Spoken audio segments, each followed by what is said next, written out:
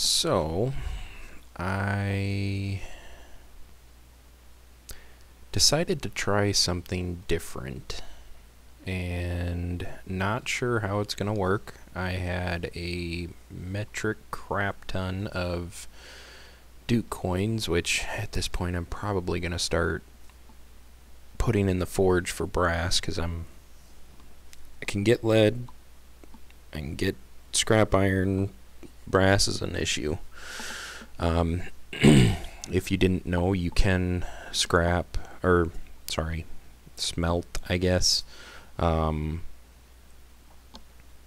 Duke coins into brass. So if you are towards end game style and you got nothing else to spend them on because you have everything you need, there is that for you to know. But yeah, I decided to try something really different. So as you can see, I've got my ammo and everything. It's 2100 on Horde night, and I wanted to see how this might work. Now, I've done something similar with my buddies where they would stand up there and fight and I would come down here and melee. Now, it was honestly, we were bored and wanted to see what else we could come up with.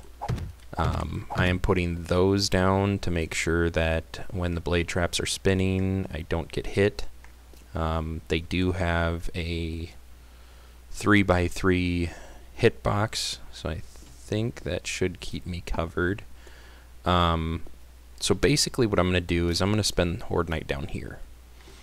I'll shoot at them as I need to, but hopefully the blade traps do most of the work. If for some reason, and the doors were there specifically just so that once the loot is down there, I can go in and pick it up. This is very crudely done. It was all hodgepodge together today. I just wanted to see if it was an actual viable strat and if it would work, and I feel like this might give me a little something more to do than to just stand up here and shoot, and that the only something to do is really to repair everything. But yeah, you know, if for any reason they're breaking out, I clearly have an easy way to come up and can fight them just like normal. Check the gas. Yeah. So yeah, we'll shut me up so that you can see this, and once we're done, I'll go through and show a little bit more. So if you want to skip past the fight, go to the end of that.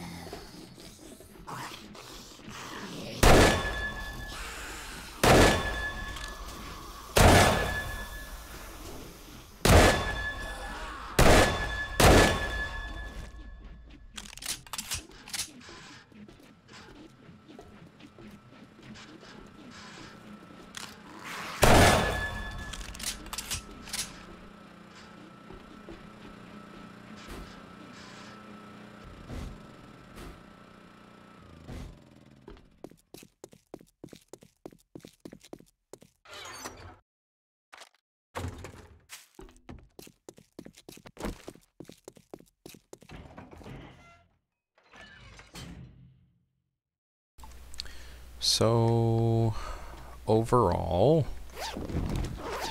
not completely horrible. Unfortunately, it doesn't seem as though they take as much damage for falling on the blade traps as they do if they run into them. So maybe having them just on the walls rather than on the ground might help.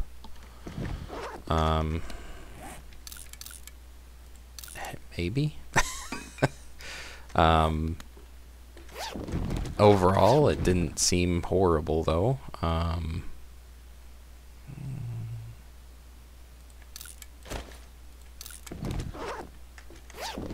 What do you guys think, though? I mean, is there something else that I could have done to make it better? I mean, overall, it seemed like it worked out pretty well. I mean, I lost one block, 2, 3, 4, 5, 6 blade traps are completely gone. I think this one was still running, actually. So, I mean, overall, it wasn't horrible. I didn't go through as much ammo as I usually do. Not a whole lot of fuel. So, I mean, yeah, I didn't go through a ton of ammo, which is always a good thing.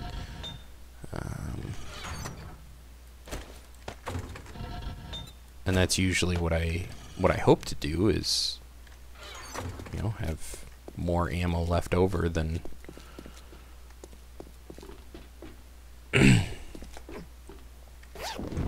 than I use. But yeah, so I did not expect 2 vault doors to go down as quickly as they did.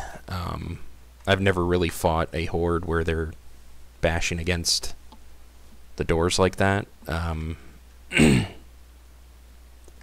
Usually I will have an area that I jump up and then I'll fight, you know, as you saw on the base up there, I fight from inside there, and then I can fix these blocks as they go down. So I'll usually have, you know, concrete and steel on me. So I might do that. I might just completely steel wall that off. The loot that's gonna fall in there, I think I can get. I think once it gets towards, I don't know, 1 or 2 o'clock in the morning, I can basically just jump out like I did when I saw that first door go down, and then fight from up here the rest of the night, and then where they knock out during the horde night will allow me to get down there and loot that. I did move around a lot more, so I kind of want to see, you know, usually I stay right near that middle area, so I kind of want to see if they dug anywhere.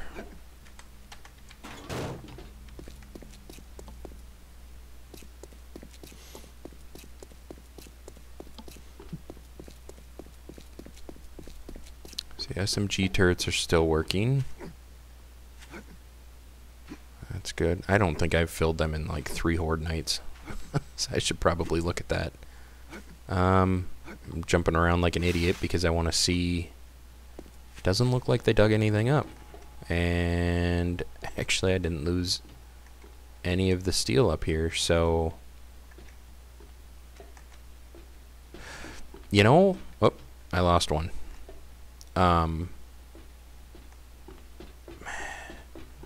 I'll have to look at the cost of the blade traps. Just kind of do a cost analysis and figure out the steel that I'll use to fix everything versus the resources to you know, run the blade traps, and just kind of see where the cost is. You know, is it going to be better to have the blade traps down there and fight them down there for a bit and then jump up like I did tonight, you know, instead of having the blade traps on the ground, and I'll dismantle those and just have, you know, the 6 on the outside, if that would be better. Or because they knocked 1, 2, 3 blocks are gone that I'd have to fix. I'm really surprised those took no damage. So yeah, I mean, I lost 3 blocks, 4 if you include the 50 pillar that was there, 5. So if I put another block there and a 50 pillar there, 7 blocks are completely gone. Everything else is fixed with steel. You know, it might work. So yeah, let me know what you guys thought of the Horde Night. Let me know what you thought of this idea.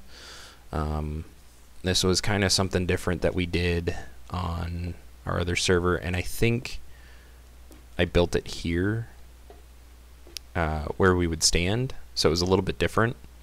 And I also think, I don't think that we had the full cage around.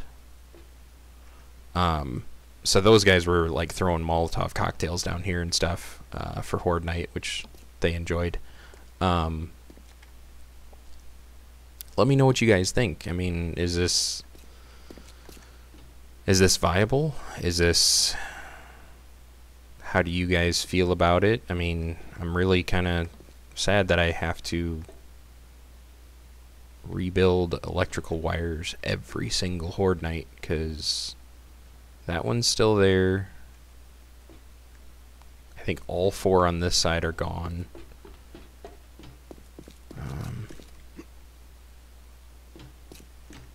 So yeah, out of the, what, 4, 8, 16, I've got 2, 3, yeah, this side's good, 6, 7, 8.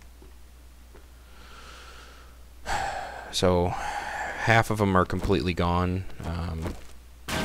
Those are pretty easy to fix though, so but yeah, let me know what you guys think. Let me know in the comments if you have any ways to improve this, or if you just hate this design because it's cheese and everything else. I mean, I kind of like having this wall down there, because they seem to leave the outer wall alone and go after this one, which makes it really easy when they bunch up. I can literally just stand here, unload with an M60 and go through. If they do that again, I will probably switch to the auto shotgun, because I don't use the shotgun at all, and I've got a ton of ammo. So I might switch to the auto shotgun next time. So yeah, if you have any comments or questions, let me know, and we'll end it today.